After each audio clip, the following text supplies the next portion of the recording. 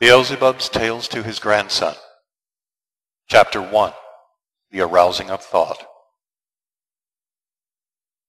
Among other convictions formed in my common presence during my responsible, peculiarly composed life, there is one such also an indubitable conviction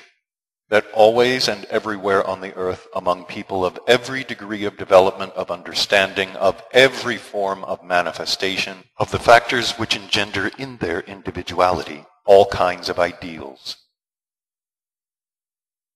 there is acquired the tendency when beginning anything new, unfailingly to pronounce aloud, or if not aloud, at least mentally, that definite utterance understandable to every, even quite illiterate person, which in different epochs has been formulated variously and in our day is formulated in the following words: in the name of the Father, and of the Son, and in the name of the Holy Ghost. Amen. That is why I now also, setting forth on this venture quite new for me, namely authorship, begin by pronouncing this utterance, and moreover pronounce it not only aloud, but even very distinctly and with a full, as the ancient Toulousites defined it, wholly manifested intonation. Of course, with that fullness which can arise in my entirety only from data already formed and thoroughly rooted in me for such a manifestation, data which are in general formed in the nature of man, by the way, during his preparatory age, and later, during his responsible life, engender in him the ability for the manifestation of the nature and vivifyingness of such an intonation. Having thus begun, I can now be quite at ease, and should even, according to the notions of religious morality existing among contemporary people, be beyond all doubt assured that everything further in this new venture of mine will now proceed, as is said, like a pianola. In any case, I have begun just thus, and as to how the rest will go, I can only say meanwhile, as the blind man once expressed it, we shall see. First and foremost, I shall place my own hand, moreover the right one, which, although at the moment is slightly injured, owing to the misfortune which recently befell me, is nevertheless really my own, and has never once failed me in all my life, on my heart. Of course also my own, but on the inconstancy or constancy of this part of all my whole, I do not find it necessary here to expatiate, and frankly confess that I myself have personally not the slightest wish to write, but attendant circumstances quite independent of me constrain me to do so, and whether these circumstances arose accidentally or were created intentionally by extraneous forces, I myself do not yet know. I know only that these circumstances bid me write not just anything so-so, as for instance something of the kind for reading oneself to sleep, but weighty and bulky tomes. However that may be, I begin. But begin with what? Oh, the devil! Will there indeed be repeated that same exceedingly unpleasant and highly strange sensation which it befell me to experience when about 3 weeks ago I was composing in my thoughts the scheme and sequence of the ideas destined by me for publication, and did not know then how to begin either? This sensation then experienced I might now formulate in the words only thus: the fear of drowning in the overflow of my own thoughts. To stop this undesirable sensation, I might then still have had recourse to the aid of that maleficent property existing also in me as in contemporary man, which has become inherent in all of us, and which enables us, without experiencing any remorse of conscience whatever, to put off anything we wish to do till tomorrow. I could then have done this very easily, because before beginning the actual writing, it was assumed that there was still lots of time. But this can now no longer be done, and I must, without fail, as is said, even though I burst, begin. But with what indeed begin? Hurrah! Eureka! Almost all the books I have happened to read in my life have begun with a preface. So in this case, I also must begin with something of the kind. I say of the kind because in general, in the process of my life, from the moment I began to distinguish a boy from a girl, I have always done everything, absolutely everything, not as it is done by other like myself, biped destroyers of nature's good. Therefore, in writing now, I ought, and perhaps am even on principle already obliged to begin not as any other writer would. In any case, instead of the conventional preface, I shall begin quite simply with a warning. Beginning with a warning will be very judicious of me, if only because it will not contradict any of my principles, either organic, psychic, or even willful, and will at the same time be quite honest. Of course, honest in the objective sense, because both I myself and all others who know me well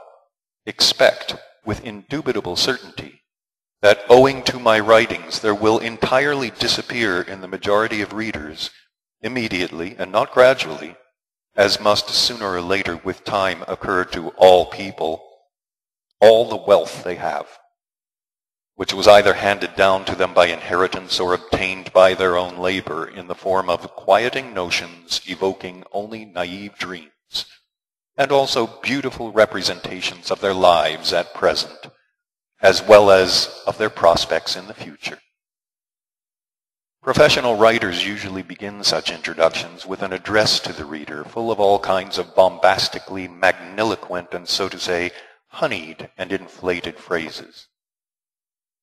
Just in this alone, I shall follow their example, and also begin with such an address.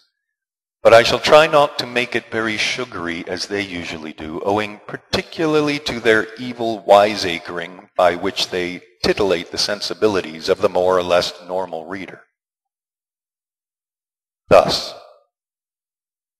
my dear, highly honored, strong-willed, and of course very patient sirs, and my much esteemed, charming, and impartial ladies, forgive me, I have omitted the most important, and my in no wise hysterical ladies, I have the honor to inform you that although owing to circumstances that have arisen at one of the last stages of the process of my life, I am now about to write books, yet during the whole of my life I have never written not only not books or various what they are called instructive articles, but also not even a letter in which it has been unfailingly necessary to observe what is called grammaticality. And in consequence, although I am now about to become a professional writer, yet having had no practice at all, either in respect of all the established professional rules and procedures or in respect of what is called the bon ton literary language, I am constrained to write not at all as ordinary patented writers do, to the form of whose writing you have in all probability become as much accustomed as to your own smell. In my opinion, the trouble with you in the present instance is perhaps chiefly due to the fact that while still in childhood, there was implanted in you and has now become ideally well harmonized with your general psyche an excellently working automatism for perceiving all kinds of new impressions, thanks to which blessing you have now, during your responsible life, no need of making any individual effort whatsoever. Speaking frankly, I inwardly, personally discern the center of my confession, not in my lack of knowledge of all the rules and procedures of writers, but in my non-possession of what I have called the bon ton literary language, infallibly required in contemporary life, not only from writers, but also from every ordinary mortal. As regards the former, that is to say, my lack of knowledge of the different rules and procedures of writers, I am not greatly disturbed. And I'm not greatly disturbed on this account, because such ignorance has already now become in the life of people, also in the order of things. Such a blessing arose and now flourishes everywhere on earth, thanks to that extraordinary new disease,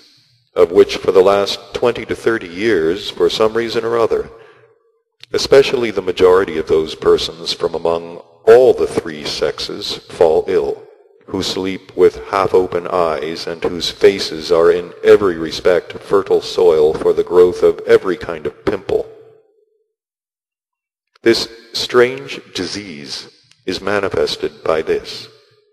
that if the invalid is somewhat literate, and his rent is paid for 3 months in advance, he, she, or it unfailingly begins to write either some instructive article or a whole book.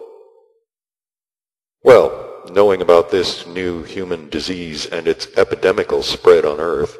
I, as you should understand, have the right to assume that you have acquired, as the learned medicos would say, immunity to it, and that you will therefore not be palpably indignant at my ignorance of the rules and procedures of writers. This understanding of mine bids me inwardly to make the center of gravity of my warning my ignorance of the literary language. In self-justification, and also perhaps to diminish the degree of censure in your waking consciousness of my ignorance of this language indispensable for contemporary life, I consider it necessary to say, with a humble heart and cheeks flushed with shame, that although I too was taught this language in my childhood, and even though certain of my elders who prepared me for responsible life constantly forced me, without sparing or economizing,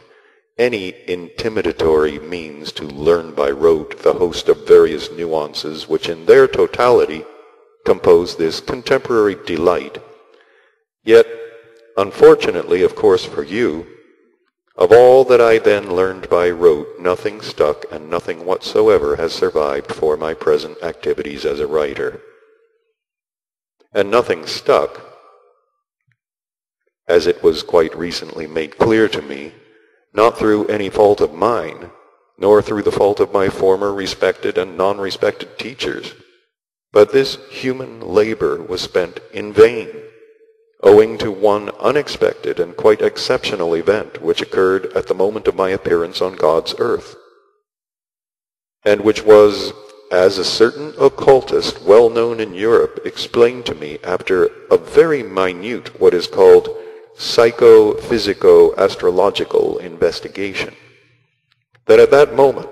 through the hole made in the window pane by our crazy lame goat, there poured the vibrations of sound which arose in the neighbor's house from an Edison phonograph. And the midwife had in her mouth a lozenge saturated with cocaine of German make and moreover not ersatz, and was sucking this lozenge to these sounds without the proper enjoyment.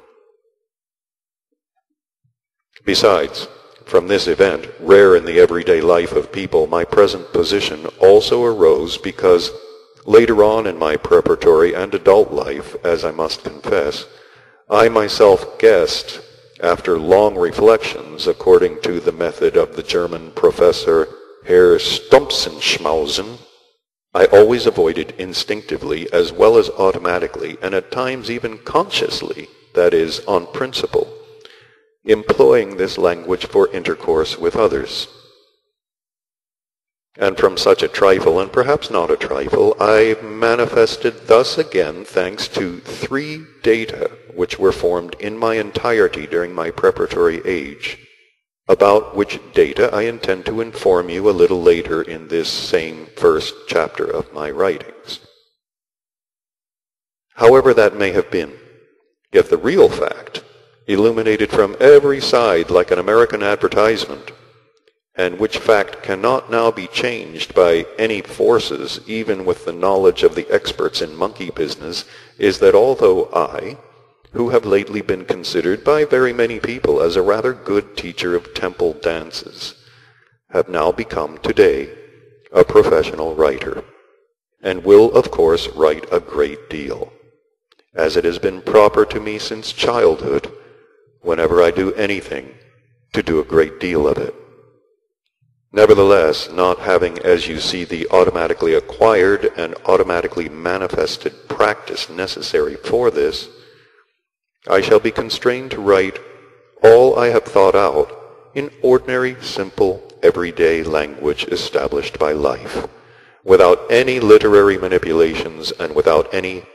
grammarian wiseacrings. But the pot is not yet full, for I have not yet decided the most important question of all, in which language to write. Although I have begun to write in Russian, nevertheless, as the wisest of the wise, Mullah Nasruddin, would say, in that language you cannot go far. Mullah Nasruddin,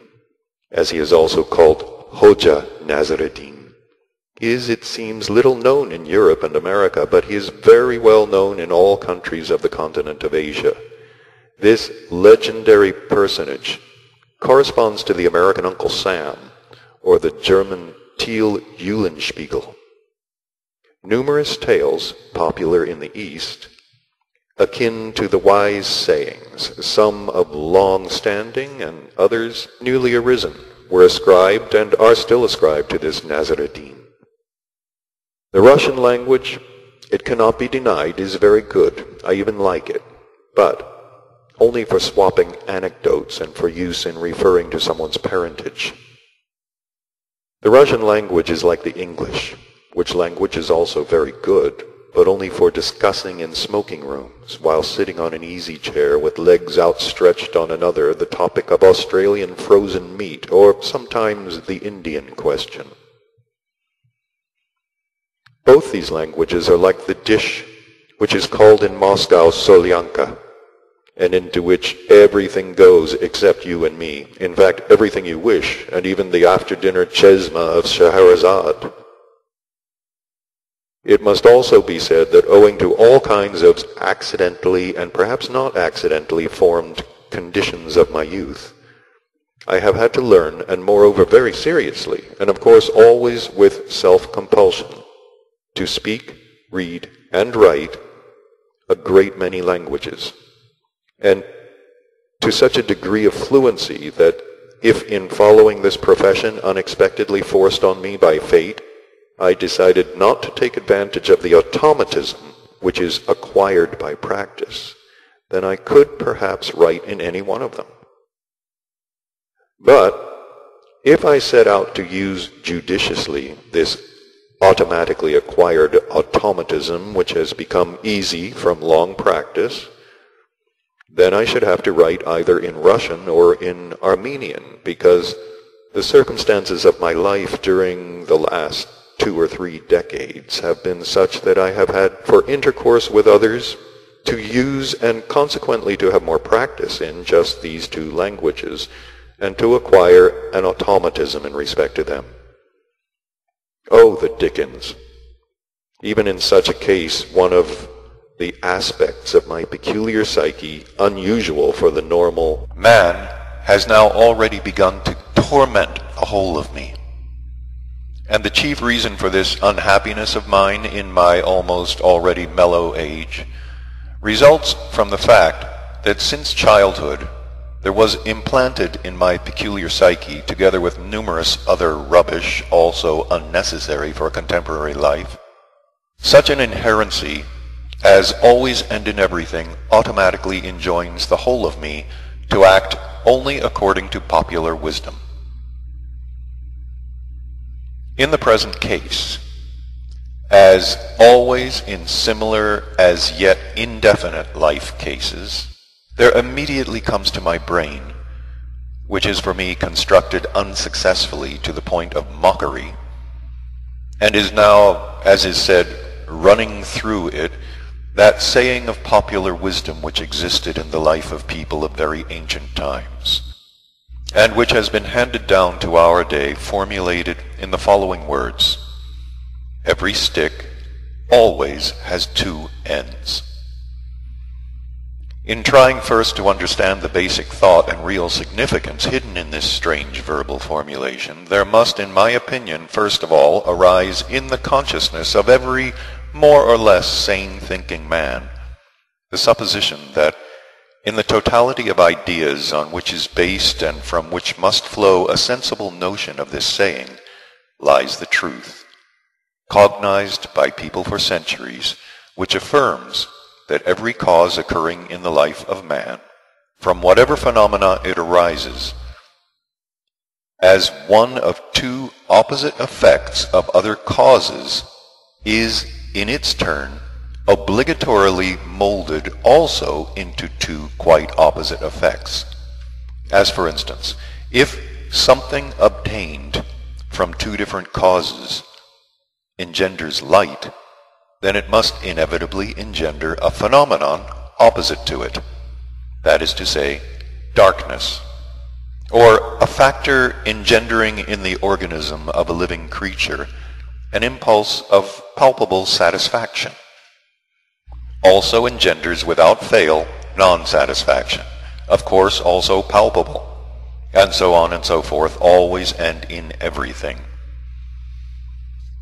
Adopting in the same given instance this popular wisdom formed by centuries and expressed by a stick,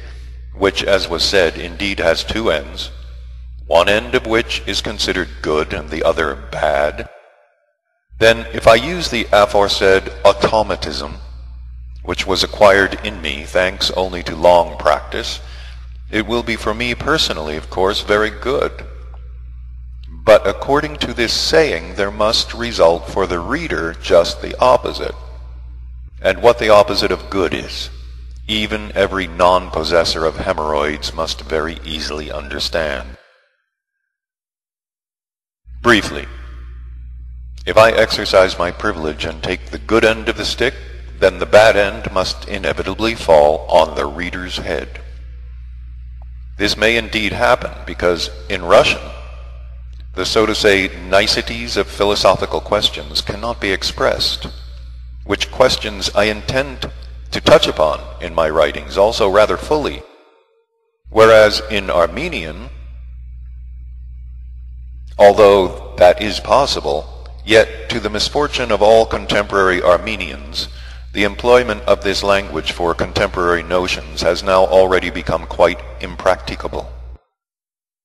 In order to alleviate the bitterness of my inner hurt owing to this, I must say that in my early youth, when I became interested in and was greatly taken up with philological questions, I preferred the Armenian language to all others I then spoke, even to my native language. This language was then my favorite, chiefly because it was original and had nothing in common with the neighboring or kindred languages. As the learned philologists say, all of its tonalities were peculiar to it alone.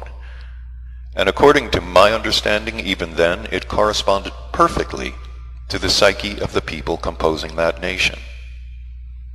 But the change I have witnessed in that language during the last 30 or 40 years has been such that instead of the original independent language coming to us from the remote past, there has resulted and now exists one which, though also original and independent, yet represents, as might be said, a kind of clownish potpourri of languages, the totality of the consonances of which, falling on the ear of a more or less conscious and understanding listener, sounds just like the tones of Turkish, Persian, French, Kurd, and Russian words, and still other indigestible and inarticulate noises. Almost the same might be said about my native language, Greek, which I spoke in childhood, and, as might be said, the taste of the automatic associative power of which I still retain. I could now, I dare say, express anything I wish in it, but to employ it for writing is for me impossible, for the simple and rather comical reason that someone must transcribe my writings and translate them into other languages, and who can do this? It could assuredly be said that even the best expert of modern Greek would understand simply nothing of what I should write in the native language I assimilated in childhood, because my dear compatriots, as they might be called, being also inflamed with the wish at all costs to be like the representatives of contemporary civilization also in their conversation, have during these 30 or 40 years treated my dear native language just as the Armenians, anxious to become Russian intelligentsia, have treated theirs. That Greek language, the spirit and essence of which were transmitted to me by heredity, and the language now spoken by contemporary Greeks, are as much alike as, according to the expression of Mullah Nasruddin, a nail is like a requiem. What is to be done? Ah, me. Never mind, esteemed buyer of my wiseacrings. If only there be plenty of French Armagnac and Kaisarian Basturma, I shall find a way out of even this difficult situation. I am an old hand at this. In life I have so often got into difficult situations and out of them that this has become almost a matter of habit for me. Meanwhile, in the present case, I shall write partly in Russian and partly in Armenian. The more readily because among those people always hanging around me there are several who celebrate more or less easily in both these languages, and I meanwhile entertain the hope that they will be able to transcribe and translate from these languages fairly well for me. In any case, I again repeat, in order that you should well remember it, but not as you are in the habit of remembering other things and on the basis of which are accustomed to keeping your word of honor to others or to yourself, that no matter what language I shall use, always and in everything, I shall avoid what I have called the bon ton literary language. In this respect, the extraordinarily curious fact, and one even in the highest degree worthy of your love of knowledge, perhaps even higher than your usual conception, is that from my earliest childhood, that is to say, since the birth in me of the need to destroy birds' nests and to tease my friends' sisters, there arose in my, as the ancient theosophists called it, planetary body, and moreover, why I don't know, chiefly in the right half, an instinctively involuntary sensation which, right up to that period of my life when I became a teacher of dancing, was gradually formed into a definite feeling. And then, when thanks to this profession of mine I came in contact with many people of different types, there began to arise in me also the conviction, with what is called my mind, that these languages are compiled by people, or rather grammarians, who are in respect of knowledge of the given language exactly similar to those biped animals whom the esteemed Mullah Nasruddin characterizes by the words, "All they can do is wrangle with pigs about the quality of oranges." This kind of people among us who have been turned into, so to say, moths, destroying the good prepared and left for us by our ancestors and by time,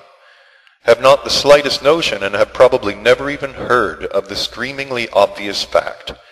that during the preparatory age there is acquired in the brain functioning of every creature, and of man also,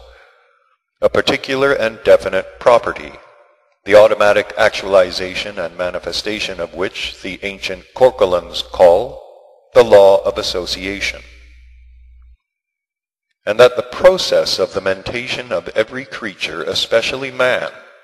flows exclusively in accordance with this law.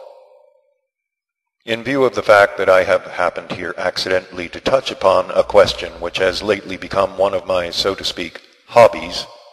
namely the process of human mentation. I consider it possible, without waiting for the corresponding place predetermined by me for the elucidation of this question, to state already now in this first chapter at least something concerning that axiom which has accidentally become known to me, that on earth in the past it has been usual in every century that every man in whom there arises the boldness to attain the right to be considered by others and to consider himself a conscious thinker should be informed while still in the early years of his responsible existence that man has in general two kinds of mentation. One kind, mentation by thought, in which words, always possessing a relative sense, are employed, and the other kind, which is proper to all animals as well as to man, which I would call mentation by form. The second kind of mentation, that is, mentation by form, by which, strictly speaking, the exact sense of all writing must be also perceived, and after conscious confrontation with information already possessed, be assimilated, is formed in people in dependence upon the conditions of geographical locality, climate, time, and in general upon the whole environment in which the arising of the given man has proceeded, and in which his existence has flowed up to manhood. Accordingly, in the brains of people of different races and conditions dwelling in different geographical localities, there are formed about one and the same thing, or even idea, a number of quite independent forms, which during functioning, that is to say, association, evoke in their being some sensation or other which subjectively conditions a definite picturing, and which picturing is expressed by this, that, or the other word that serves only for its outer subjective expression. That is why each word for the same thing or idea almost always acquires for people of different geographical locality and race a very definite and entirely different, so to say, inner content. In other words, if in the entirety of any man who has arisen and been formed in any locality from the results of the specific local influences and impressions, a certain form has been composed, and this form evokes in him by association the sensation of a definite inner content, and consequently of a definite picturing or notion for the expression of which he employs one or another word which has eventually become habitual, and, as I have said, subjective to him. Then the hearer of that word, in whose being, owing to different conditions of his arising and growth, there has been formed concerning the given word a form of a different inner content, will always perceive and of course infallibly understand that same word in quite another sense. This fact, by the way, can with attentive and impartial observation be very clearly established when one is present at an exchange of opinions between persons belonging to different races, or who arose and were formed in different geographical localities. And so, cheerful and swaggering candidate for a buyer of my wiseacrings, having warned you that I am going to write not as professional writers usually write, but quite otherwise, I advise you, before embarking on the reading of my further expositions, to reflect seriously and only then to undertake it. If not, I am afraid for your hearing and other perceptive and also digestive organs, which may be already so thoroughly automatized to the literary language of the intelligentsia existing in the present period of time on earth, that the reading of these writings of mine might affect you very, very cacophonously, and from this you might lose your you-know-what. your appetite for your favorite dish, and for your psychic specificness, which particularly titillates your inside and which proceeds in you on seeing your neighbor, the brunette. For such a possibility ensuing from my language, or rather, strictly speaking, from the form of my mentation, I am, thanks to oft-repeated past experiences, already quite as convinced with my whole being as a thoroughbred donkey is convinced of the right and justice of his obstinacy. Now that I've warned you of what is most important, I am already tranquil about everything further. Even if any misunderstandings should arise on account of my writings, you alone will be entirely to blame, and my conscience will be as clear as, for instance, the ex-Kaiser Wilhelm's. In all probability you are now thinking that I am, of course, a young man with an auspicious exterior, and as some express it, a suspicious interior,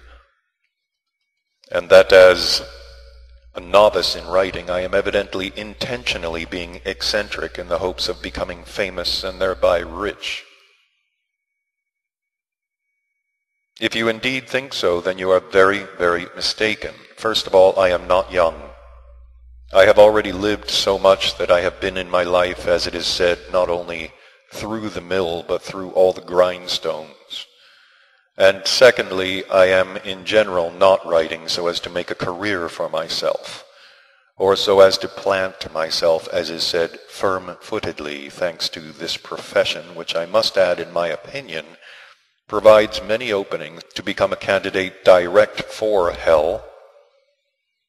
assuming, of course, that such people can in general by their being perfect themselves even to that extent, for the reason that, knowing nothing whatsoever themselves, they write all kinds of claptrap, and thereby automatically acquiring authority, they become almost one of the chief factors, the totality of which steadily continues year by year, still further to diminish the, without this, already extremely diminished psyche of people. And as regards my personal career, then thanks to all forces high and low, and if you like, even right and left, I have actualized it long ago, and have already long been standing on firm feet, and even maybe on very good feet. And I, moreover, am certain that their strength is sufficient for many more years, in spite of all my past, present, and future enemies. Yes, I think you might as well be told also about an idea that has only just arisen in my madcap brain, and namely, specially to request the printer, to whom I shall give my first book, to print this first chapter of my writings in such a way that anybody may read it before cutting the pages of the book itself. Whereupon, on learning that it is not written in the usual manner, that is to say, for helping to produce in one's mentation very smoothly and easily exciting images and lulling reveries,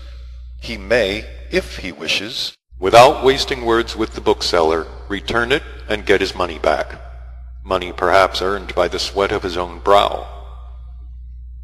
I shall do this without fail, moreover because I just now again remember the story of what happened to a Transcaucasian Kurd, which story I heard in my quite early youth, and which in subsequent years,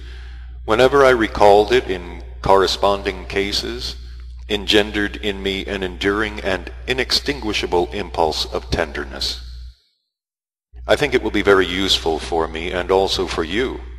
if I relate this story to you somewhat in detail. It will be useful, chiefly, because I have decided already to make the salt, or, as contemporary pure-blooded Jewish businessmen would say, the tzimis of this story, one of the basic principles of that new literary form which I intend to employ for the attainment of the aim I am now pursuing by means of this new profession of mine. This Transcaucasian Kurd once set out from his village, on some business or other, to town, and there in the market he saw in a fruiterer's shop a handsomely arranged display of all kinds of fruit. In this display he noticed one fruit very beautiful in both color and form, and its appearance so took his fancy, and he so longed to try it, that in spite of his having scarcely any money, he decided to buy without fail at least one of these gifts of great nature, and taste it. Then, with intense eagerness, and with a courage not customary to him, he entered the shop, and pointing with his horny finger to the fruit which had taken his fancy, he asked the shopkeeper its price. The shopkeeper replied that a pound of this fruit would cost 2 cents. Finding that the price was not at all high for what in his opinion was such a beautiful fruit, our Kurd decided to buy a whole pound. Having finished his business in town, he set off again on foot for home the same day. Walking at sunset over the hills and dales, and willy-nilly perceiving the exterior visibility of those enchanting parts of the bosom of great nature, the common mother, and involuntarily inhaling a pure air uncontaminated by the usual exaltations of industrial towns, our Kurd, quite naturally, suddenly felt a wish to gratify himself with some ordinary food also. So, sitting down by the side of the road, he took from his provision bag some bread and the fruit he had bought, which had looked so good to him, and leisurely began to eat. But, horror of horrors, very soon everything inside him began to burn. But in spite of this, he kept on eating. And this hapless biped creature of our planet kept on eating, thanks only to that particular human inherency which I mentioned at first, the principle of which I intended when I decided to use it as the foundation of the new literary form I have created, to make, as it were, a guiding beacon leading me to one of my aims in view,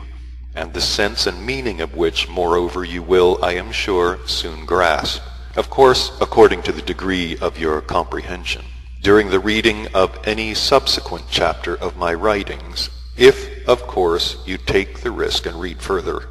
Or it may perhaps be that even at the end of this first chapter you will already smell something. And so, just at the moment when our Kurd was overwhelmed by all the unusual sensations proceeding within him from this strange repast in the bosom of nature, there came along the same road a fellow villager of his, one reputed by those who knew him to be very clever and experienced. And seeing that the whole face of the Kurd was aflame, that his eyes were streaming with tears, and that in spite of this, as if intent upon the fulfillment of his most important duty, he was eating real red pepper pods, he said to him, "What are you doing, you Jericho jackass? You'll be burnt alive. Stop eating that extraordinary product, so unaccustomed for your nature." But our Kurd replied, "No, for nothing on earth will I stop. Didn't I pay my last 2 cents for them? Even if my soul departs from my body, I shall still go on eating." Whereupon, our resolute Kurd, it must of course be assumed that he was such, did not stop, but continued eating the red pepper pods. After what you have just perceived, I hope there may already be arising in your mentation a corresponding mental association which should, as a result, effectuate in you, as it sometimes happens to contemporary people, that which you call in general understanding, and that in the present case you will understand just why I, well knowing and having many a time commiserated with this human inherency, the inevitable manifestation of which is that if anybody pays money for something, he is bound to use it to the end, was animated in the whole of my entirety with the idea, arisen in my mentation, to take every possible measure in order that you, as is said, my brother in appetite and in spirit, in the event of your proving to be already accustomed to reading books, though of all kinds, yet nevertheless only those written exclusively in the aforesaid language of the intelligentsia, having already paid money for my writings and learning only afterwards that they are not written in the usual convenient and easily read language, should not be compelled as a consequence of the said human inherency to read my writings through to the end at all costs, as our poor Transcaucasian Kurd was compelled to go on with his eating of what he had fancied for its appearance alone, that not to be joked with noble red pepper. And so, for the purpose of avoiding any misunderstanding through this inherency, the data for which are formed in the entirety of contemporary man, thanks evidently to his frequenting of the cinema, and thanks also to his never missing an opportunity of looking into the left eye of the other sex, I wish that this commencing chapter of mine should be printed in the said manner, so that everyone can read it through without cutting the pages of the book itself. Otherwise the bookseller will, as is said, cavil, and will without fail again turn out to act in accordance with the basic principle of booksellers in general, formulated by them in the words, "You'll be more of a simpleton than a fisherman if you let go of a fish which has swallowed the bait," and will decline to take back a book whose pages you have cut. I have no doubt of this possibility. Indeed, I fully expect such lack of conscience on the part of the booksellers. And the data for the engendering of my certainty as to this lack of conscience on the part of these booksellers were completely formed in me when, while I was a professional Indian fakir, I needed, for the complete elucidation of a certain ultra-philosophical question, also to become familiar, among other things, with the associative process for the manifestation of the automatically constructed psyche of contemporary booksellers, and of their salesmen when palming off books on their buyers. Knowing all this, and having become, since the misfortune which befell me, habitually just and fastidious in the extreme, I cannot help repeating, or rather, I cannot help again warning you, and even imploringly advising you, before beginning to cut the pages of this first book of mine, to read through very attentively, and even more than once, this first chapter of my writings. But, in the event that, notwithstanding this warning of mine, you should nevertheless wish to become acquainted with the further contents of my expositions, then there is already nothing else left for me to do but to wish you with all my genuine soul a very, very good appetite, and that you may digest all that you read, not only for your own health, but for the health of all those near you. I said with my genuine soul, because recently living in Europe and coming in frequent contact with people who on every appropriate and inappropriate occasion are fond of taking in vain every sacred name which should belong only to man's inner life, that is to say, with people who swear to no purpose, I being, as I have already confessed, a follower in general not only of the theoretical, as contemporary people have become, but also of the practical sayings of popular wisdom which have become fixed by centuries, and therefore of the saying which in the present case corresponds to what is expressed by the words, "When you are in Rome, do as Rome does," decided, in order not to be out of harmony with the custom established here in Europe of swearing in ordinary conversation, and at the same time to act according to the commandment which was enunciated by the holy lips of Saint Moses, not to take the holy names in vain, to make use of one of those examples of the newly baked fashionable languages of the present time, namely English, And so from then on I began on necessary occasions to swear by my English soul. The point is that in this fashionable language, the word soul and the bottom of your foot, also called soul, are pronounced and even written almost alike. I do not know how it is with you, who are already partly candidate for a buyer of my writings, but my peculiar nature cannot, even with a great mental desire, avoid being indignant at the fact,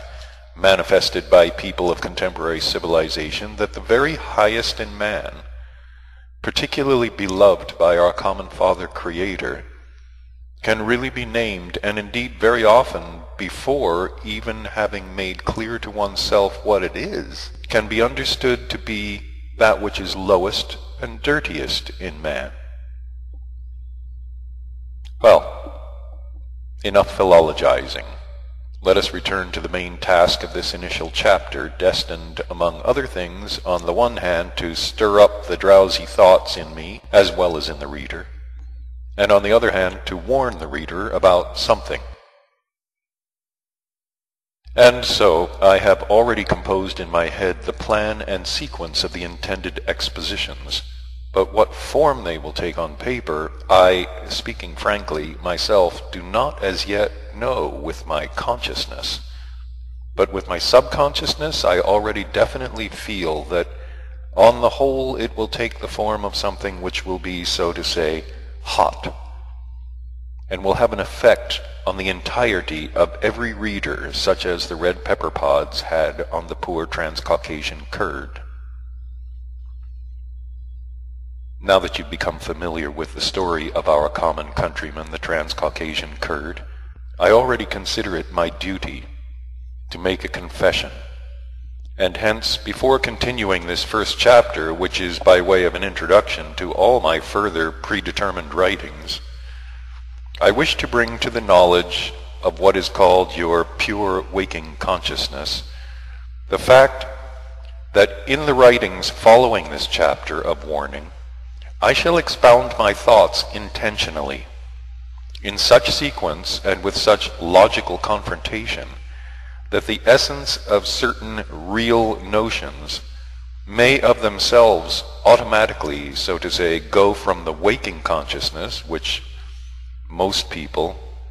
in their ignorance, mistake for the real consciousness, but which I affirm and experimentally prove is the fictitious one, into what you call the subconscious, which ought to be, in my opinion, the real human consciousness, and thereby themselves mechanically bring about that transformation which should in general proceed in the entirety of a man and give him, from his own conscious mentation, the results he ought to have, which are proper to man and not merely to single or double-brained animals.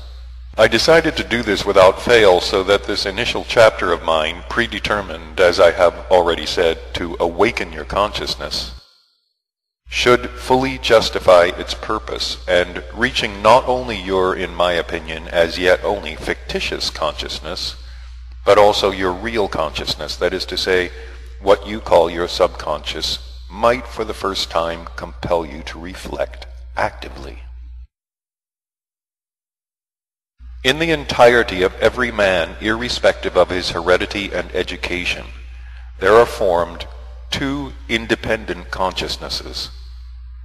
which in their functioning, as well as in their manifestations, have almost nothing in common. One consciousness is formed from the perception of all kinds of accidental or, on the part of others, intentionally produced mechanical impressions, among which must also be counted the consonances of various words, which are indeed, as is said, empty. And the other consciousness is formed from the, so to say, already previously formed material results, transmitted to him by heredity, which have become blended with the corresponding parts of the entirety of a man, as well as from the data arising from his intentional evoking of the associative confrontations of these materialized data already in him. The whole totality of the formation, as well as the manifestation of this second human consciousness, which is none other than what is called the subconscious, and which is formed from the materialized results of heredity and the confrontations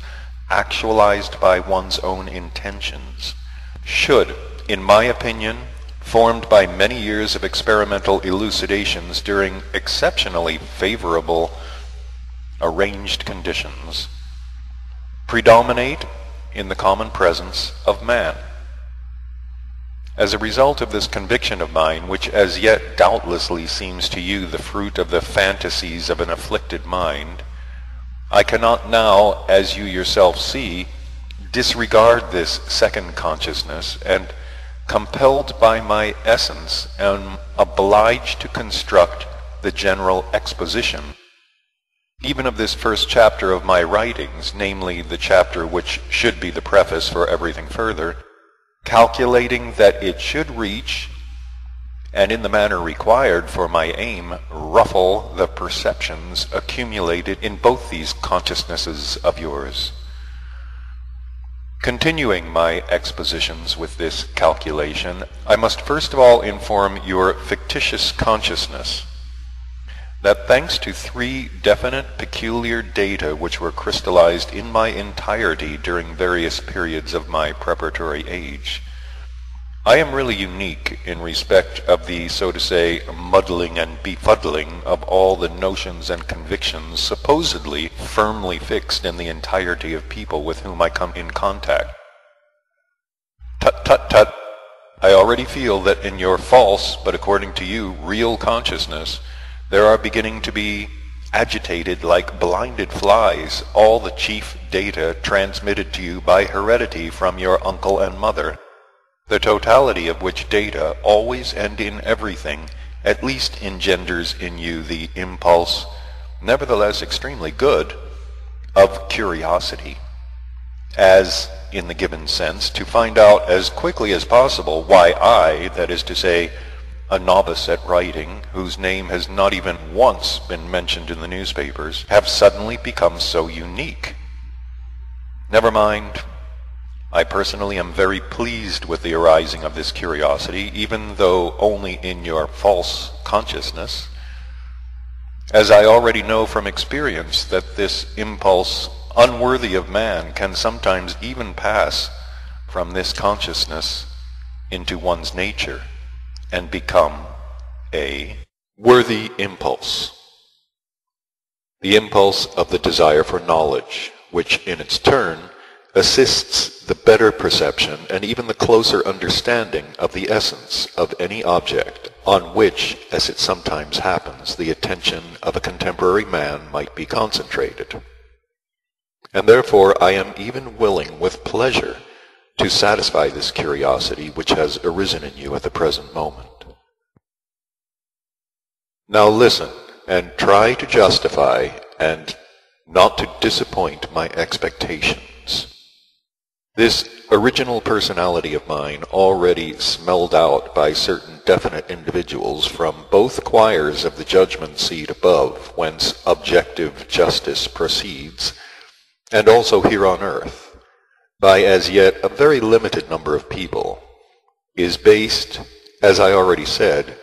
on 3 secondary specific data formed in me at different times during my preparatory age. The first of these data, from the very beginning of its arising, became, as it were, the chief directing lever of my entire wholeness, and the other 2,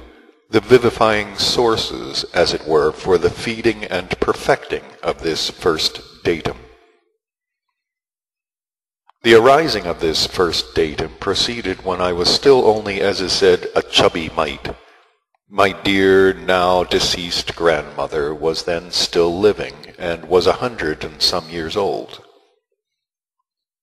When my grandmother, may she attain the kingdom of heaven, was dying, my mother, as was then the custom, took me to her bedside, and as I kissed her right hand, my dear now deceased grandmother placed her dying left hand on my head, and in a whisper, yet very distinctly said, "Eldest of my grandsons, listen and always remember my strict injunction to you. In life, never do as others do." Having said this, she gazed at the bridge of my nose, and evidently noticing my perplexity and my obscure understanding of what she had said, added, somewhat angrily and imposingly, "Either do nothing, just go to school, or do something nobody else does." Whereupon she immediately, without hesitation, and with a perceptible impulse of disdain for all around her, and with commendable self-cognizance, gave up her soul directly into the hands of his truthfulness, the Archangel Gabriel. I think it will be interesting and even instructive to you to know that all this made so powerful an impression on me at that time that I suddenly became unable to endure anyone around me. And therefore, as soon as we left the room where the mortal planetary body of the cause of my arising lay, I very quietly, trying not to attract attention, stole away to the bin where during Lent the bran and potato skins for our sanitarians, that is to say our pigs, were stored, and lay there, without food or drink, in a tempest of whirling and confused thoughts, of which, fortunately for me, I had then in my childish brain still only a very limited number, right until the return from the cemetery of my mother, whose weeping on finding me gone, and after searching for me in vain, as it were, overwhelmed me. I then immediately emerged from the bin, and standing first of all on the edge, for some reason or other, with outstretched hand, ran to her, and clinging fast to her skirts, involuntarily began to stamp my feet, and why, I don't know, to imitate the braying of a donkey belonging to our neighbor, a bailiff. Why this produced such a strong impression on me just then, and why I almost automatically manifested so strangely, I cannot until now make out. Though during recent years, particularly on the days called Shrovetide, I pondered a good deal, trying chiefly to discover the reason for it. I then had only the logical supposition that it was perhaps only because the room in which this sacred scene occurred, which was to have tremendous significance for the whole of my further life, was permeated through and through with the scent of a special incense brought from the monastery of Old Athos, and very popular among followers of every shade of belief of the Christian religion. Whatever it may have been, this fact still now remains a bare fact. During the days following this event, nothing particular happened in my general state, unless there might be connected with it the fact that during these days I walked more often than usual with my feet in the air, that is to say, on my hands. My first act, obviously in discordance with the manifestation of others, though truly without the participation not only of my consciousness but also of my subconsciousness, occurred on exactly the 40th day after the death of my grandmother, when all our family, our relatives, and all those by whom my dear grandmother, who was loved by everybody, had been held in esteem, gathered in the cemetery according to custom, to perform over her mortal remains reposing in the grave what is called the Requiem service. When suddenly, without any rhyme or reason, instead of observing what was conventional among people of all degrees of tangible and intangible morality, and of all material positions, that is to say, instead of standing quietly as if overwhelmed with an expression of grief on one's face, and even if possible with tears in one's eyes, I started skipping round the grave as if dancing, and sang, Let her with the saints repose, now that she's turned up her toes. Oi, oi, oi. Let her with the saints repose, now that she's turned up her toes, and so on and so forth. And just from this it began that in my entirety a something arose, which in respect of any kind of, so to say, aping, that is to say, imitating the ordinary automatized manifestations of those around me, always and in everything engendered what I should now call an irresistible urge to do things not as others do them. At that age, I committed acts such as the following. If, for example, when learning to catch a ball with the right hand, my brother, sister, and neighbor's children who came to play with us threw the ball in the air, I, with the same aim in view, would first bounce the ball hard on the ground, and only when it rebounded would I first, doing a somersault, catch it, and then only with the thumb and middle finger of the left hand. Or if all the other children slid down the hill head first, I tried to do it, and moreover each time better and better, as the children then called it, backside first. Or if we children were given various kinds of what are called Abaranian pastries, then all the other children, before putting them in their mouths, would first of all lick them, evidently to try their taste and to protect the pleasure, but I would first sniff one on all sides, and perhaps even put it to my ear and listen intently, and then, though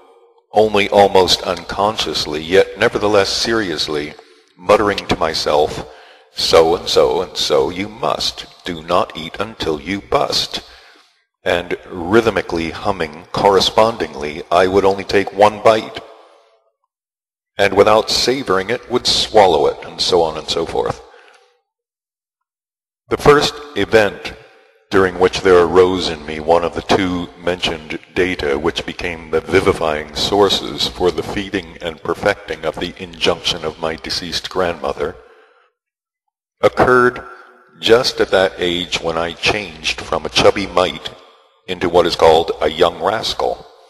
and had already begun to be, as is sometimes said, a candidate for a young man of pleasing appearance and dubious content. And this event occurred under the following circumstances, which were perhaps even specially combined by fate itself. With a number of young rascals like myself, I was once laying snares for pigeons on the roof of a neighbor's house, when suddenly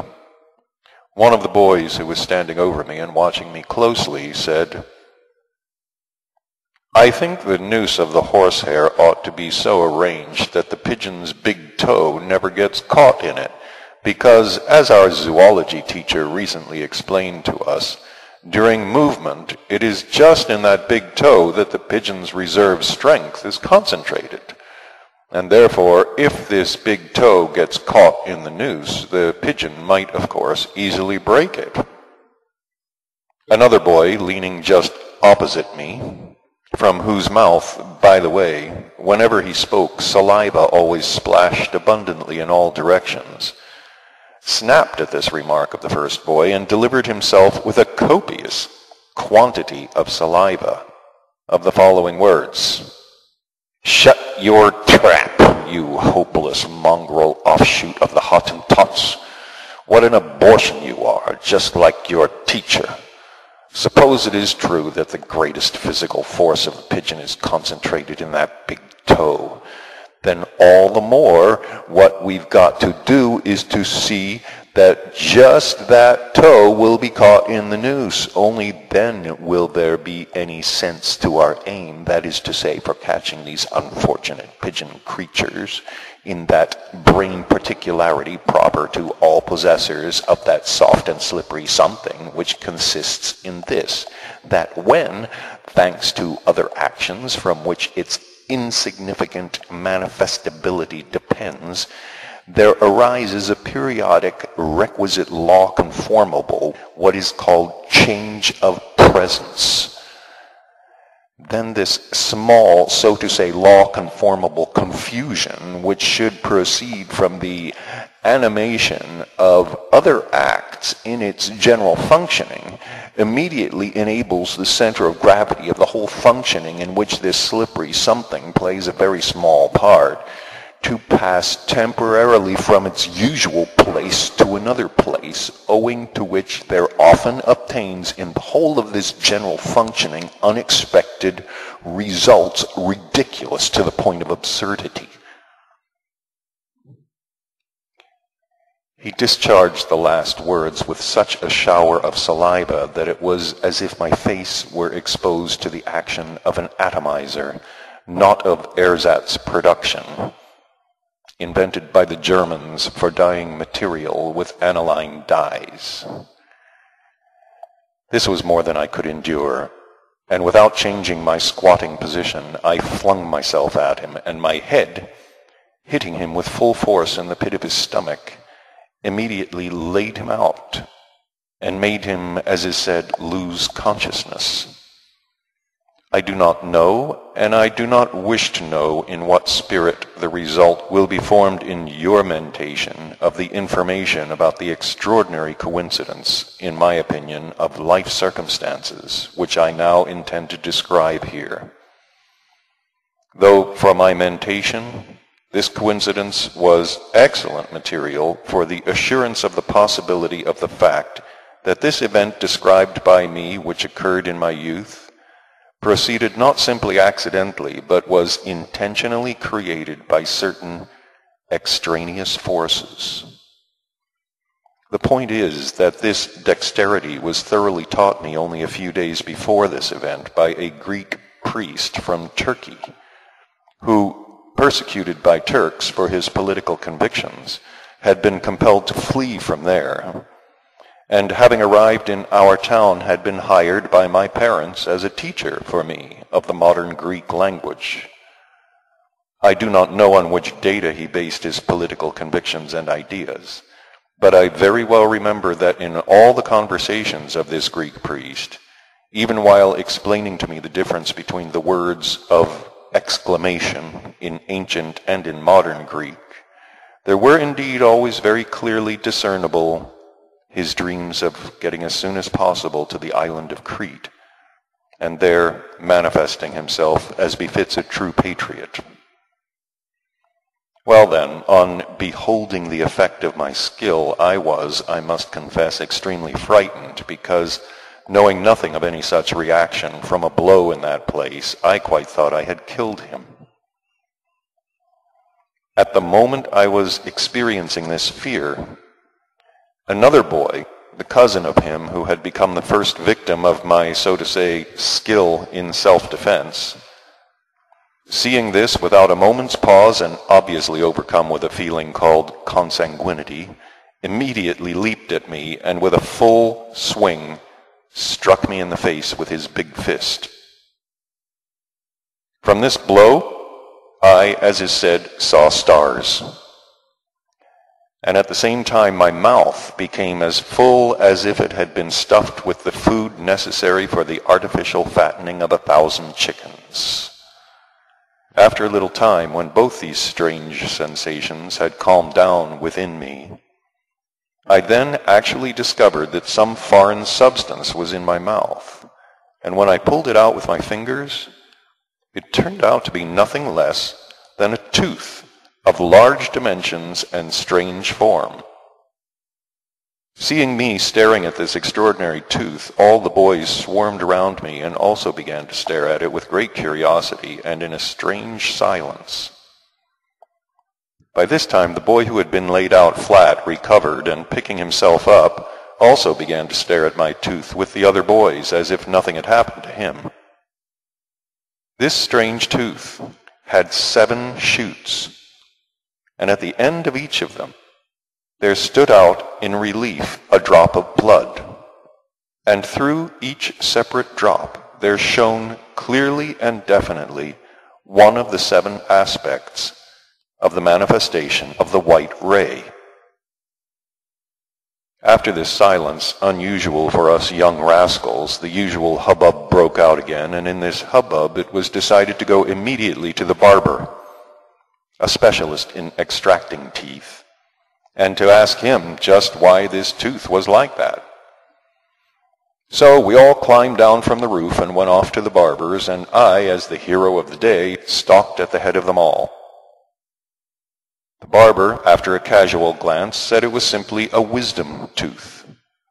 and that all those of the male sex have one like it, who, until they first exclaim "Papa" and "Mama," are fed on milk exclusively from their own mother,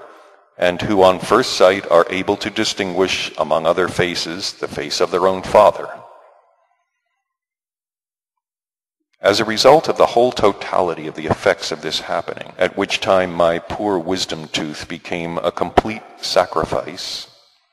not only did my consciousness begin, from that time on, constantly absorbing, in connection with everything, the very essence of my deceased grandmother's behest. God bless her soul.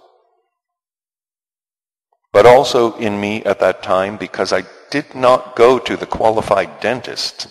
to have the cavity of this tooth of mine treated, which as a matter of fact I could not do because our home was too far from any contemporary center of culture, there began to ooze chronically from this cavity a something which, as it was only recently explained to me by a very famous meteorologist with whom I chanced to become, as is said, bosom friends, owing to frequent meetings in the Parisian night restaurant of Montmartre, had the property of arousing an interest in and a tendency to seek out the causes of the arising of every suspicious actual fact. And this property, not transmitted to my entirety by heredity, gradually and automatically led to my ultimately becoming a specialist in the investigation of every suspicious phenomenon which, as it so often happened, came my way. This property, newly formed in me after this event, when I, of course, with the cooperation of our all-common master, the merciless hero pass, that is, the flow of time, was transformed into the young man already depicted by me, became for me a real inextinguishable hearth, always burning, of consciousness. The second of the mentioned vivifying factors, this time for the complete fusion of my dear grandmother's injunction with all the data constituting my general individuality, was the totality of impressions received from information I chanced to acquire concerning the event which took place here among us on earth, showing the origin of that principle which, as it turned out, according to the elucidations of a Mr. Alan Kardec during an absolutely secret spiritualistic seance, subsequently became everywhere among beings similar to ourselves, arising and existing on all the other planets of our great universe, one of the chief life principles. The formulation in the words of this new all-universal principle of living is as follows: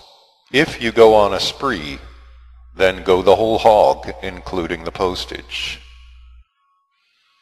As this principle, now already universal, arose on that same planet on which you too arose, and on which, moreover, you exist almost always on a bed of roses and frequently dance the fox-trot, I consider I have no right to withhold from you the information known to me,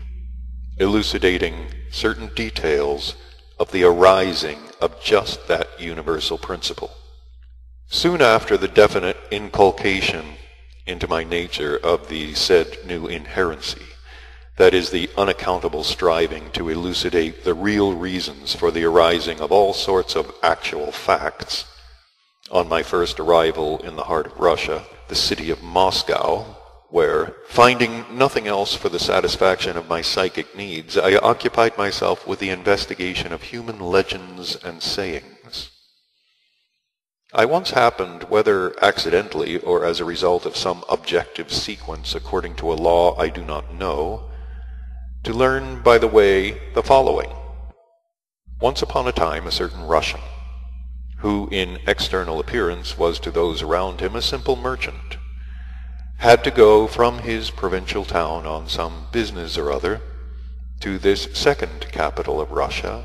the city of Moscow. And his son, his favorite one because he resembled only his mother, asked him to bring back a certain book. When this great unconscious author of the all-universal principle of living arrived in Moscow, he, together with a friend of his, became, as was and still is usual there, blind drunk on genuine Russian vodka. And when these two inhabitants of this most great contemporary grouping of biped-breathing creatures had drunk the proper number of glasses of this Russian blessing, and were discussing what is called public education,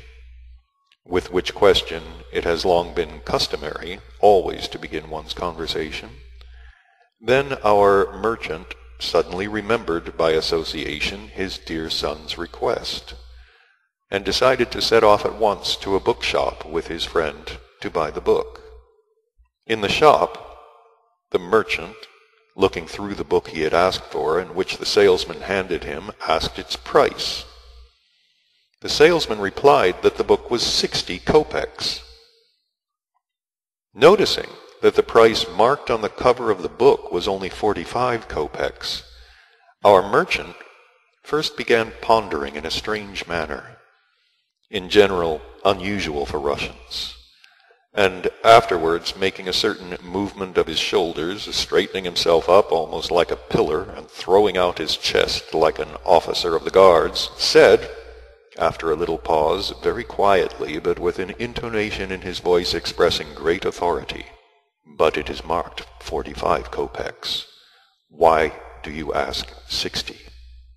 Thereupon the salesman, making, as is said, the oleaginous face proper to all salesmen, replied that the book indeed cost only 45 kopecks, but had to be sold at 60 because 15 kopecks were added for postage. After this reply, our Russian merchant, who was perplexed by these two quite contradictory but obviously clearly reconcilable facts, it was visible that something began to proceed in him, and, gazing up at the ceiling, he again pondered, this time like an English professor who has invented a capsule for castor oil, and then suddenly turned to his friend and delivered himself for the first time on earth of the verbal formulation which, expressing in its essence an indubitable objective truth, has since assumed the character of a saying. And he then put it to his friend as follows: "Never mind, old fellow, we'll take the book. Anyway, we're on a spree today. And if you go on a spree, then go the whole hog, including the postage. As for me, unfortunately doomed while still living to experience the delights of hell, as soon as I had cognized all this, something very strange, that I have never experienced before or since, immediately began and for a rather long time continued to proceed in me. It was as if all kinds of, as contemporary Hibbenses say, competitive races began to proceed in me between all the various sourced associations and experiences usually occurring in me. At the same time, in the whole region of my spine, there began a strong, almost unbearable itch, and a colic in the very center of my solar plexus, also unbearable. And all this, that is, these dual, mutually stimulating sensations, after the lapse of some time, suddenly were replaced by such a peaceful inner condition as I experienced in later life once only, when the ceremony of the great initiation into the brotherhood of the originators of making butter from air was performed over me. And later, when I, that is, this something unknown of mine, which in ancient times one crank called by those around him, as we now also call such persons, a learned man, defined as a relatively transferable arising depending on the quality of the functioning of thought, feeling, and organic automatism. And according to the definition of another also ancient and renowned learned man, the Arabian Mal-el-Lel, which definition, by the way, was in the course of time borrowed and repeated in a different way by a no less renowned and learned Greek Xenophon, the compound result of consciousness, subconsciousness, and instinct. So when this same I, in this condition, turned my dazed attention inside myself, then firstly, it very clearly constated that everything, even to each single word, elucidating this quotation that has become an all-universal life principle, became transformed in me into some special cosmic substance, and merging with the data already crystallized in me long ago from the behest of my deceased grandmother, changed these data into a something. And this something, flowing everywhere through my entirety, settled forever in each atom composing this entirety of mine. And secondly, this, my ill-fated I, there and then definitely felt, and with an impulse of submission, became conscious of this, for me, sad fact, that already from that moment I should willy-nilly have to manifest myself always and in everything, without exception, according to this inherency formed in me, not in accordance with the laws of heredity, nor even by the influence of surrounding circumstances, but arising in my entirety under the influence of three external accidental causes having nothing in common, namely, thanks in the first place to the behest of a person who had become, without the slightest desire on my part, a passive cause of my arising. Secondly, on account of a tooth of mine knocked out by some ragamuffin of a boy, mainly on account of somebody else's slobberiness. And thirdly, thanks to the verbal formulation delivered in a drunken state by a person quite alien to me, some merchant of Muscovite brand. If, before my acquaintance with this all-universal principle of living, I had actualized all manifestations differently from other biped animals similar to me, arising and vegetating with me on one and the same planet, then I did so automatically, and sometimes only half consciously. But after this event, I began to do so consciously, and moreover with an instinctive sensation of the two blended impulses of self-satisfaction and self-cognizance in correctly and honorably fulfilling my duty to great nature. It must even be emphasized that although even before this event I already did everything not as others did, yet my manifestations were hardly thrust before the eyes of my fellow countrymen around me. But from the moment when the essence of this principle of living was assimilated in my nature, then on the one hand, all my manifestations, those intentional for any aim and also those simply, as is said, occurring out of sheer idleness, acquired vivifyingness, and began to assist in the formation of corns on the organs of perception of every creature similar to me without exception, who directed his attention directly or indirectly toward my actions. And on the other hand, I myself began to carry out all these actions of mine in accordance with the injunction of my deceased grandmother to the utmost possible limits. And the practice was automatically acquired in me on beginning anything new, and also at any stage, of course, on a large scale, always to utter silently or aloud, "If you go on a spree, then go the whole hog, including the postage." And now, for instance, in the present case also, since owing to causes not dependent on me, but flowing from the strange and accidental circumstances of my life, I happen to be writing books. I am compelled to do this, also in accordance with that same principle which has gradually become definite through various extraordinary combinations created by life itself, and which has blended with each atom of my entirety. This psycho-organic principle of mine I shall this time begin to actualize, not by following the practice of all writers, established from the remote past down to the present, of taking as the theme of their various writings the events which have supposedly taken place or are taking place on earth, but shall take instead as the scale of events for my writings the whole universe. Thus, in the present case also, if you take, then take. That is to say, if you go on a spree, then go the whole hog, including the postage. Any writer can write within the scale of the earth, but I am not any writer. Can I confine myself merely to this, in the objective sense, paltry earth of ours?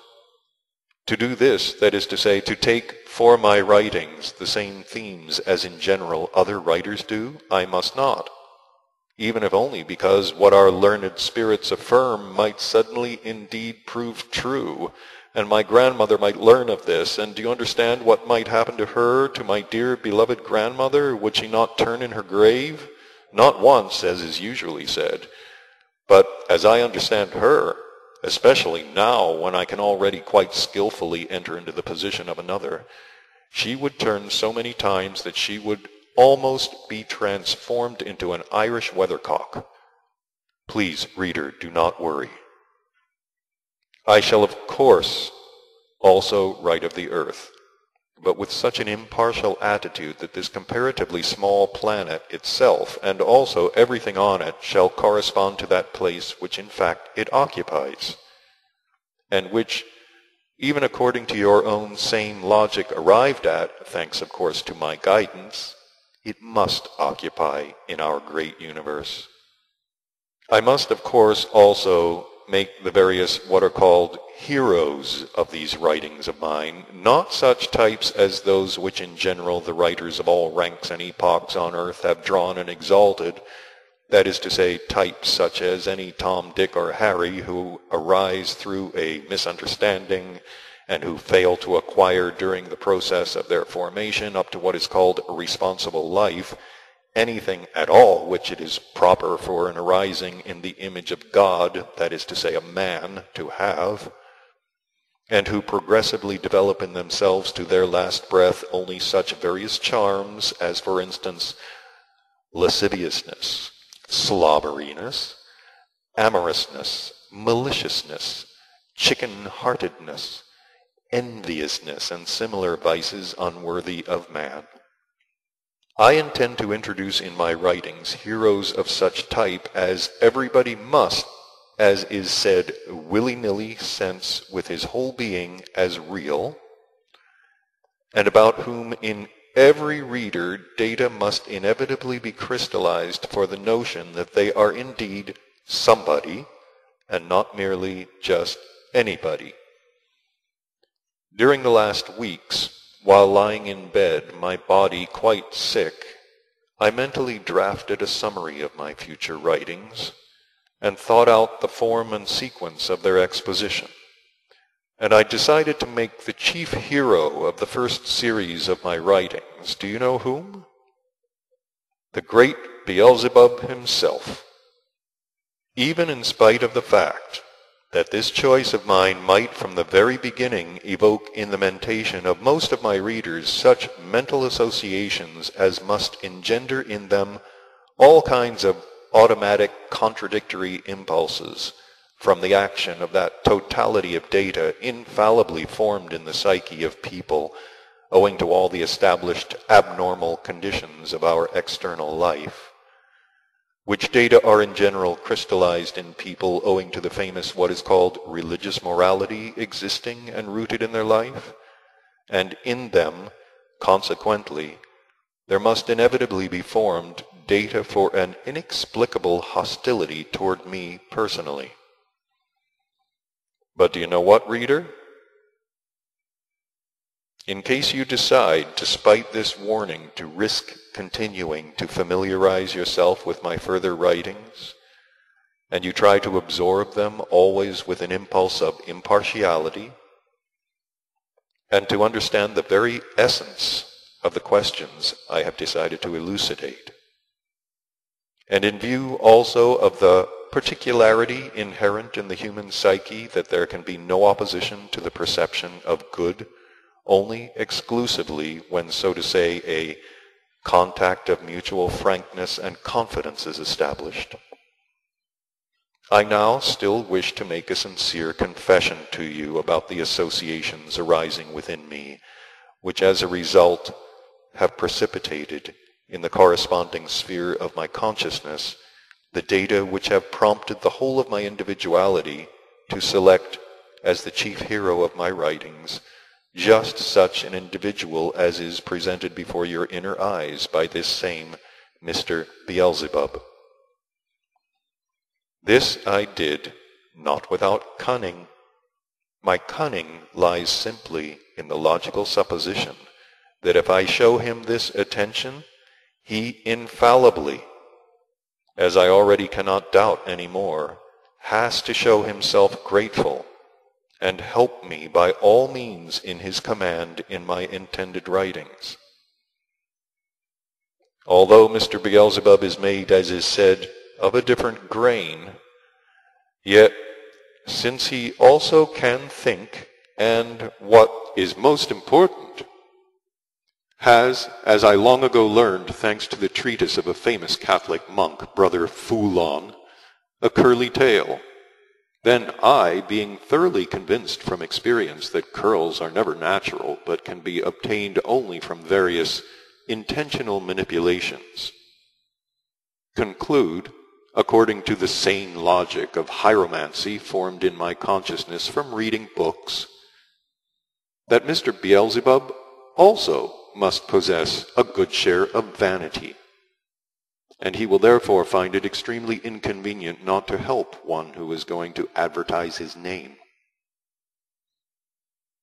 It is not for nothing that our renowned and incomparable teacher Mullah Nasruddin frequently says, without greasing the palm, not only is it impossible to live anywhere tolerably, but even to breathe. And another also terrestrial sage, who has become such thanks to the crass stupidity of people, named Thiel Eulenspiegel, has expressed the same in the following words: if you don't grease the wheels, the cart won't go. Knowing these and many other sayings of popular wisdom formed by centuries in the collective life of people, I have decided to grease the palm precisely of Mr. Beelzebub, who, as everyone understands, has possibilities and knowledge enough and to spare for everything. Enough, old fellow, all joking, even philosophical joking aside, you, it seems, thanks to all these deviations, have transgressed one of the chief principles elaborated in you and put in the basis of a system planned previously for introducing your dreams into life by means of such a new profession, which principle consists in this: always to remember and take into account the fact of the weakening of the functioning of the mentation of the contemporary reader, and not to fatigue him with the perception of numerous ideas over a short time. Moreover, when I asked one of the people always around me who are eager to enter paradise without fail with their boots on, to read aloud straight through all that I have written in this introductory chapter, what is called my I, of course with the participation of all the definite data formed in my original psyche during my past years, which data gave me, among other things, understanding of the psyche of creatures of different type but similar to me, constated and cognized with certainty that in the entirety of every reader without exception there must inevitably, thanks to this first chapter alone, arise a something automatically engendering definite unfriendliness toward me personally. To tell the truth, it is not this which is now chiefly worrying me, but the fact that at the end of this reading, I also constated that in the sum total of everything expounded in this chapter, the whole of my entirety, in which the aforesaid I plays a very small part, manifested itself quite contrary to one of the fundamental commandments of the all-common teacher whom I particularly esteem, Mullah Nasruddin, and which he formulated in the words, "Never poke your stick into a hornet's nest." The agitation which pervaded the whole system affecting my feelings, and which resulted from cognizing that in the reader there must necessarily arise an unfriendly feeling towards me, at once quieted down as soon as I remembered the ancient Russian proverb which states, "There is no offense which with time will not blow over." But the agitation which arose in my system from realizing my negligence in obeying the commandment of Mullah Nasruddin not only now seriously troubles me, but a very strange process which began in both of my recently discovered souls,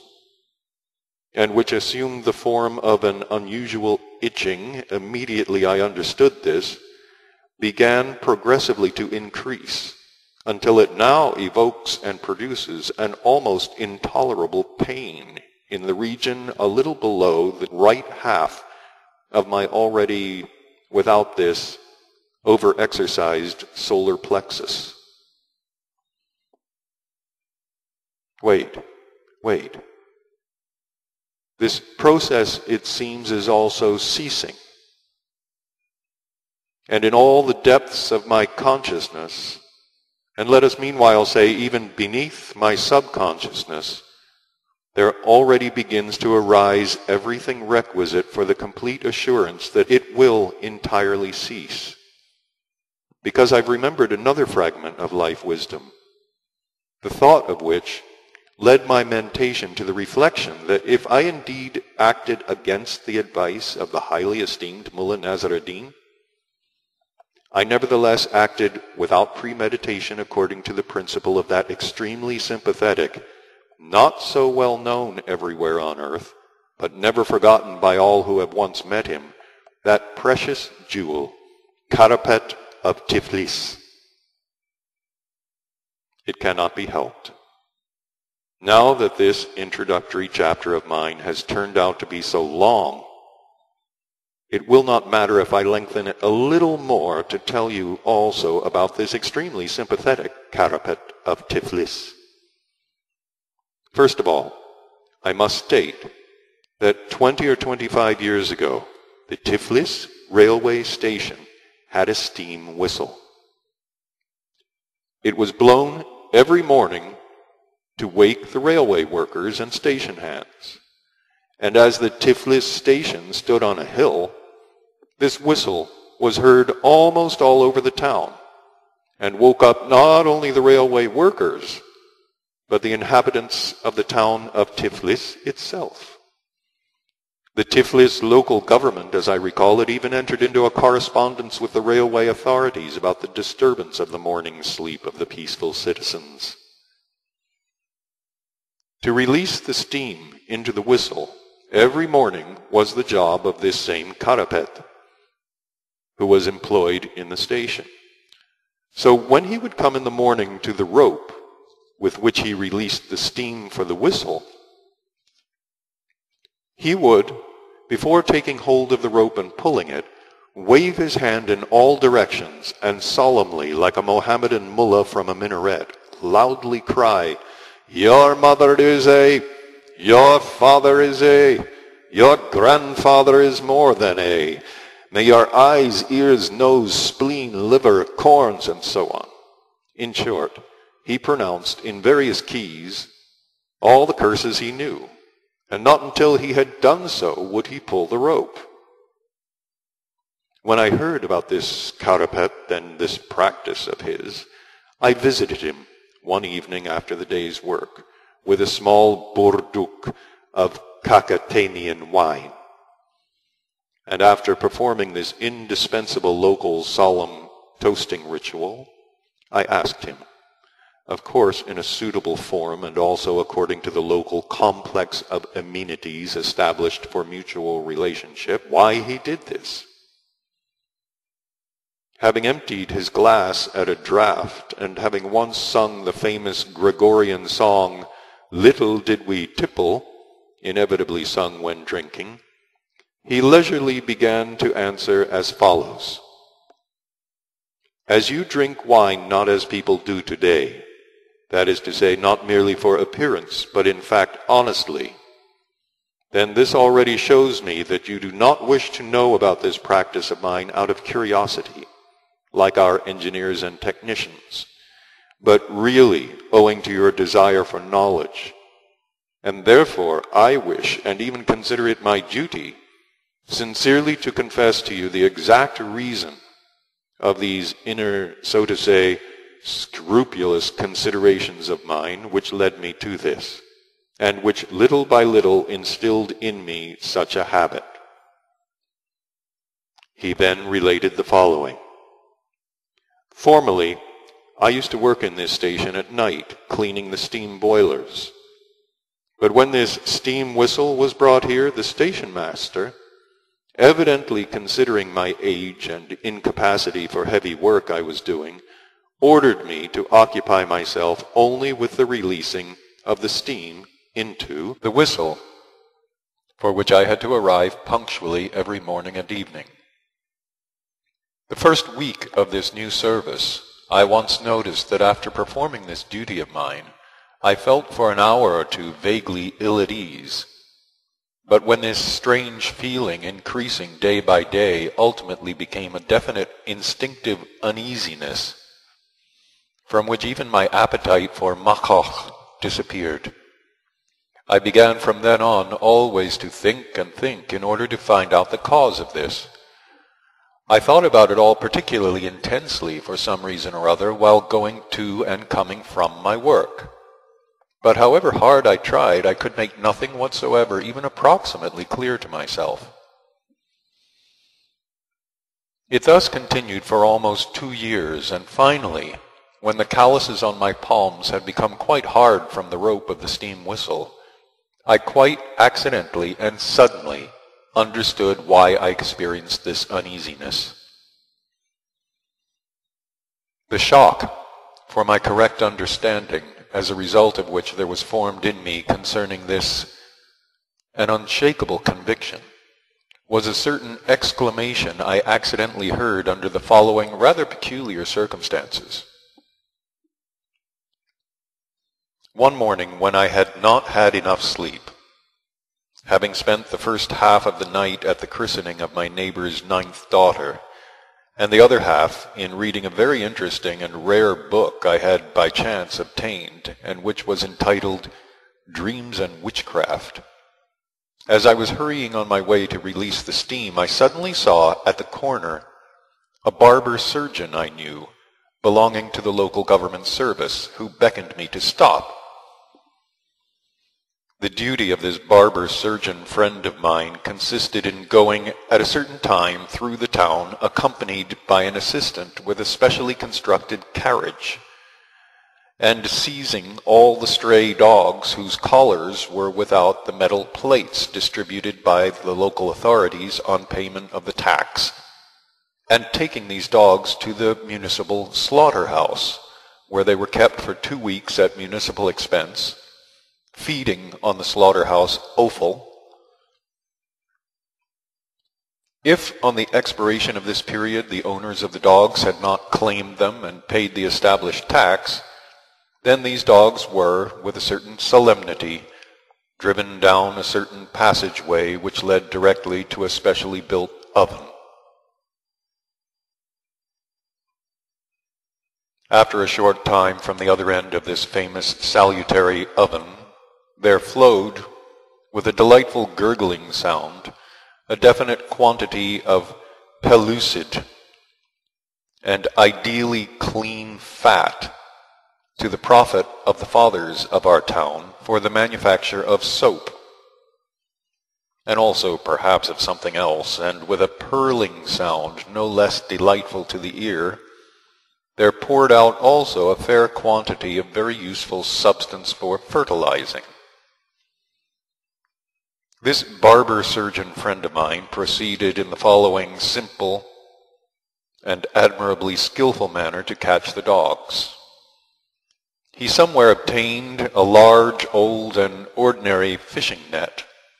which during these peculiar excursions of his for the general human welfare through the slums of our town, he carried, arranged in a suitable manner on his strong shoulders, and when a dog, without its passport, came within the sphere of his all-seeing and, for all the canine species, terrible eye, he, without haste and with the softness of a panther, would steal up closely to it, and seizing a favorable moment when the dog was interested and attracted by something it noticed, cast his net on it and quickly entangled it. And later, rolling up the carriage, he disentangled the dog in such a way that it found itself in the cage attached to the carriage. Just when my friend the barber surgeon beckoned me to stop,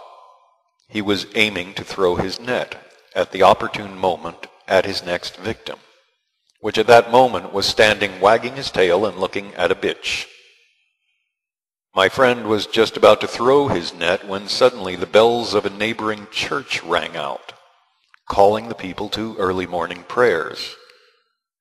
At such an unexpected ringing in the morning quiet, the dog took fright and, springing aside, flew off like a shot down the empty street at his full canine velocity.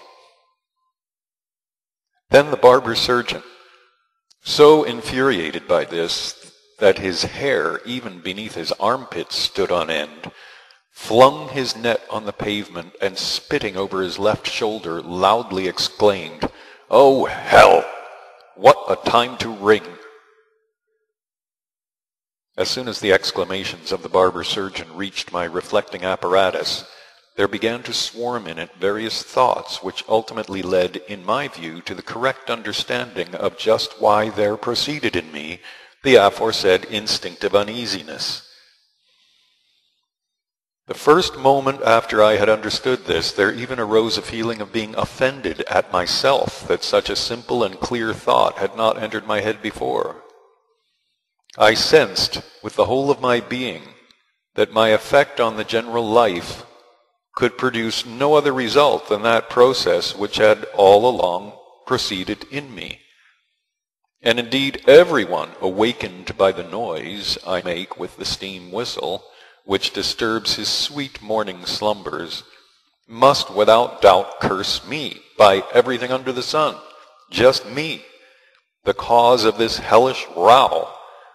And thanks to this, there must of course certainly flow towards my person from all directions vibrations of all kinds of malice. On that significant morning, when after performing my duties, I, in customary mood of depression, was sitting in a neighboring dukkan and eating hachi with garlic,